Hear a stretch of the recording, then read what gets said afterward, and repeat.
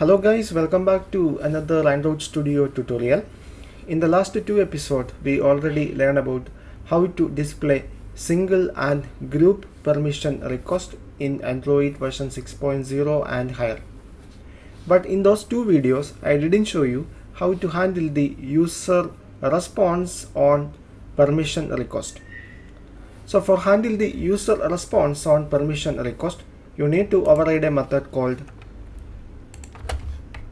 on request permission result. This is the method on request permission result.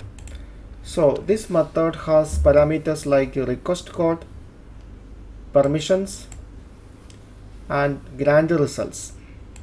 So the permissions and grant results are arrays.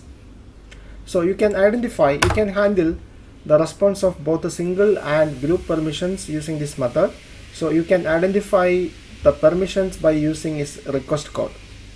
So now here I am going to add the code segments for handle both single and group permissions. So here I add the needed code segments. So you can identify each of the permissions response using its request code. So for analyzing the request code, here I use a switch case statement. So this is the first case if it is camera request. So here we check the result if the grant result length greater than 0 and grant result of 0 is permission granted. That means the camera permission is allowed. So here we display a toast, you have camera permission, and we start the result activity. Also we pass a message to the activity, and finally we start the activity.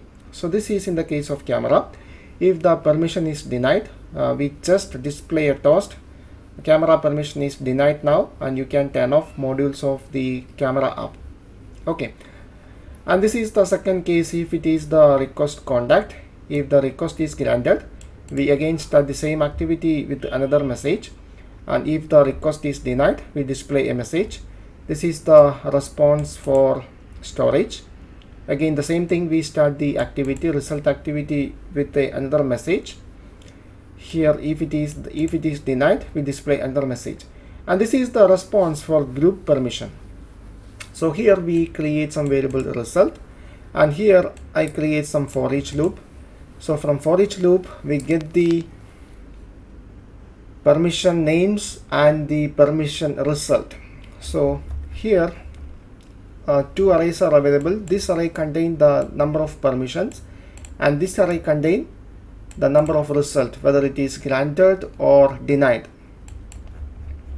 So here in this for each loop, I create a string that contains both permission names and the result. So the string name is a result, and finally here I use an alert dialog to display the group permission request result. So that's it. Now we can check it. So now I'm going to run the application. So before going to run it, I have to uninstall the previous version from this device. So I uninstall that application. Now run it again.